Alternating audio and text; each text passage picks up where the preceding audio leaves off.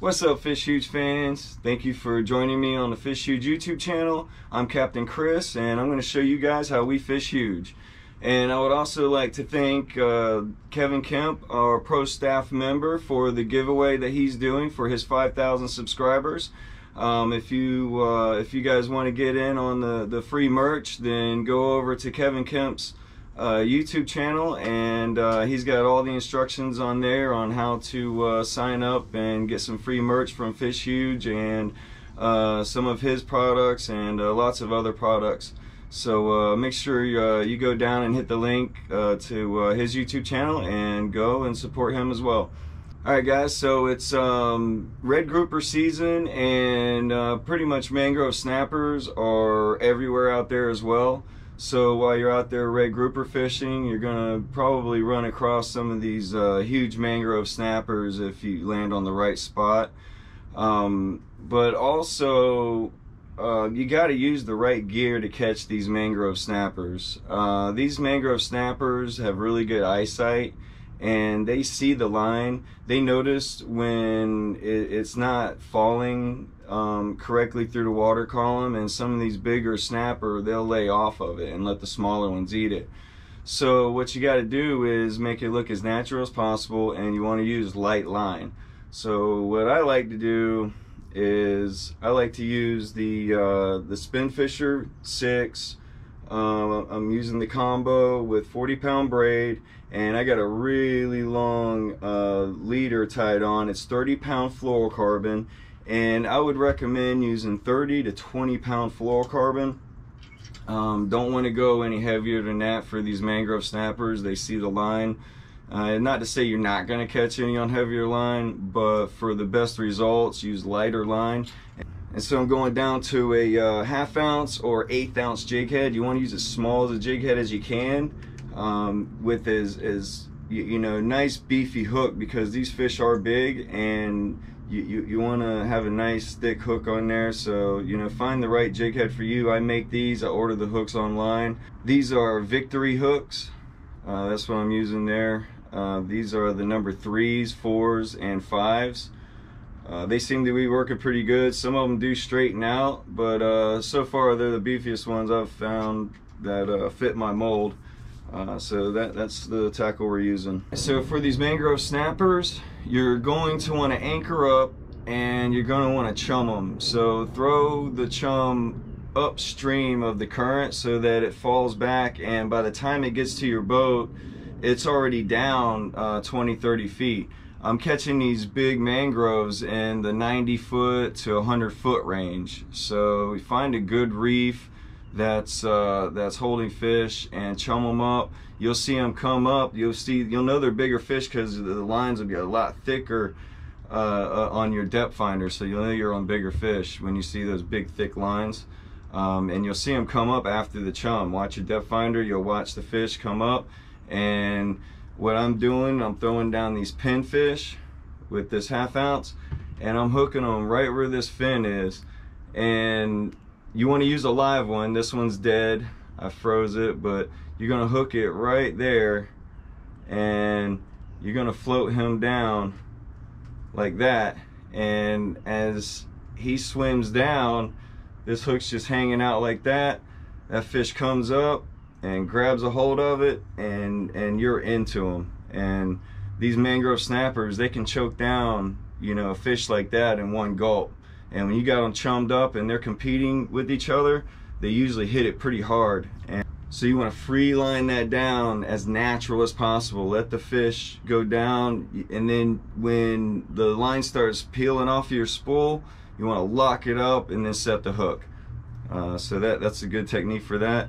Now, when you're drifting, you're not going to catch as many mangrove snappers. You're mostly going to catch like red grouper, lots of vermilions. You're going to catch some porgies here and there, lane snappers, stuff like that. Alright guys, so the gear I'm using to catch these huge red grouper is a 7500 Spinfisher 6 with the Carnage rod. This is the Carnage jigging rod, and it's rated 80 to 200 pound braid.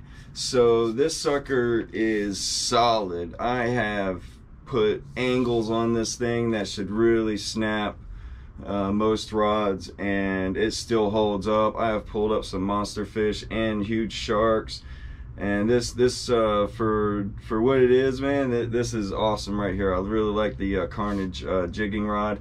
So drift fishing is really productive on finding new spots and finding out where the fish are holding up. You want to do an hour drift, you know, maybe 15-20 minutes. It depends on how long it takes you to find a good drift.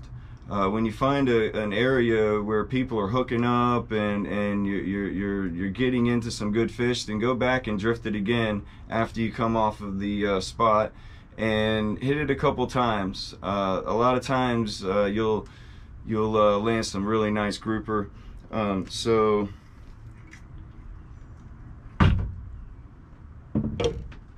Alright, so while you're drift fishing for red grouper, you're going to want to take your pinfish, and you can use a larger pinfish. I would use a larger pinfish, but if this is all you got, then drop it down. You're going to end up getting a lot of smaller ones with these baits. I recommend using really big bait. You're going to use lizard fish, you're going to use the sand perch or squirrel fish. A lot of people call them squirrel fish. You're going to use those. Lizard fish work great. The tontate grunts, you know, anything that they can get into their mouth real easy. But what I do is on all of those fish, I will take this and go right inside the mouth, and then right up between the eyes there, so that he's like that. And then when you're drifting along, he's sitting there swimming just like that, and you're pulling him, and you got this nice heavy weight holding him to the bottom. And when you're drifting, you don't want to really be drifting more than a mile an hour. It's really hard to hold bottom even with really heavy weight. This is a 3 to 4 ounce jig head, and you want to let this hit bottom, and then as you're drifting, it's going to try to come up off the bottom. So you're going to let that do that a little bit, let them swim, and then you're going to let line out. Boom. And then you're going to keep doing that until you get down to where you need to reel more line. You need to reel your line back in, and then you're going to start over again. You're going to drop it back down. Or if you find that you're running into a good spot, reel in real quick and then re-drop. That way you're dropping into that good spot again. And then when you find out you're catching fish on that spot, you can always stop, anchor up, and then start chumming them up. And that's what we did. That's how we landed the red grouper. I actually forgot to turn my GoPro on, and so I only got it after he caught it. You guys will see the red grouper that we caught with using this technique exactly. The line I'm using is 50-pound test, and I'm using 40-pound fluorocarbon, really long leader again, double uni knot, and just an advanced fisherman's knot. I never have any issues with these advanced fisherman's knot. So that's how we do it. Live in or coming to the Tampa Bay area? Then let's go fishing. Book a trip with FishHuge Charters. We'll take you and your family on a fishing adventure of a lifetime. FishHuge Charters will put you on the fish, offering specialty trips for Goliath grouper and huge sharks. FishHuge Charters will hook you up. So if you want to put meat on the table or just looking for a huge fish to catch, then go to fishhuge.com and book a trip. Let's go fishing.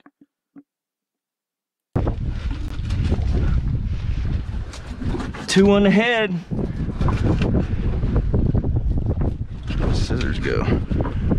There you are. These got knife on the bottom of them. Big old thing.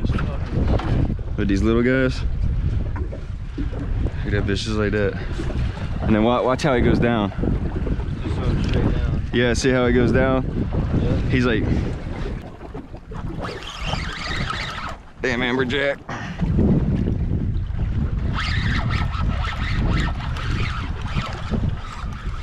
That's the only problem with the pinfish, is the amberjacks are on them.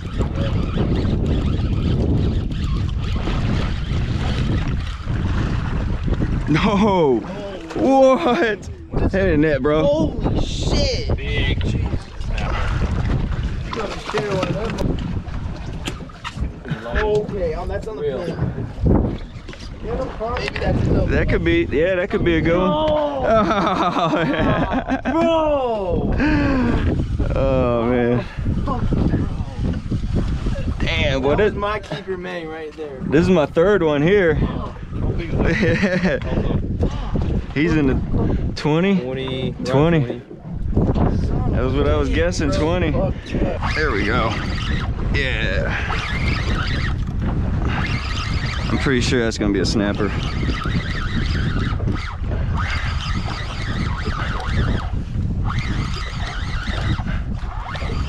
Yeah, it's a snapper right there, baby.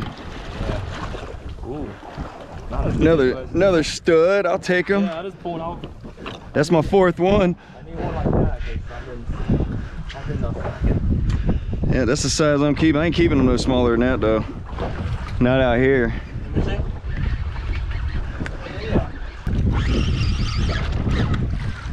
No, big old mangrove. Damn. What the fuck? Dude, it's one after another. Fat sucker. Eric would shit if I came with a mangrove like that. Bro, I could have swore that was going to be a amberjack. The way he was popping. Yeah. Dude, he hit it off the bottom. I was probably 15, 20 feet off the bottom. So they're coming up. We fish at night. Look at that, boy. Look at those mangroves I got. Dude, those, oh yeah. Yeah, he's probably 25 or so. Dude, that's bad.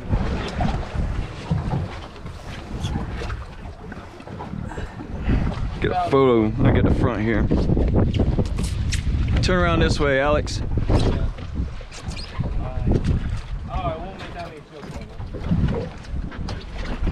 Bring him down here where we can. Yeah, there we go.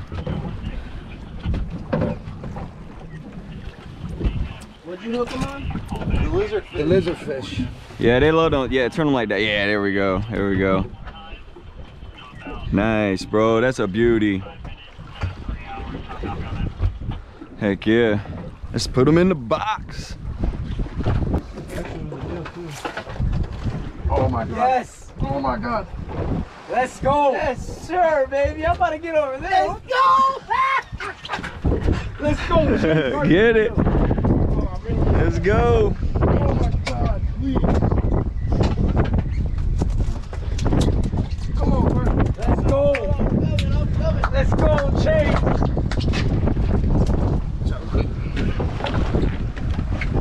Get that video, dog. Get that video. I got you. Bro, I wanted the video so good. Hurry up. Oh, go for it. Woo!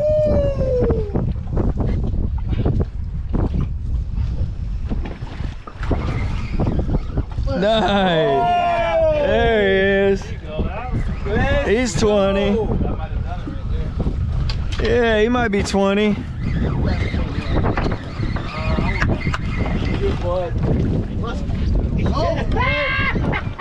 Yes, sir. Hell yeah, they're down there. Yo, before we leave, we gotta make sure we get checked.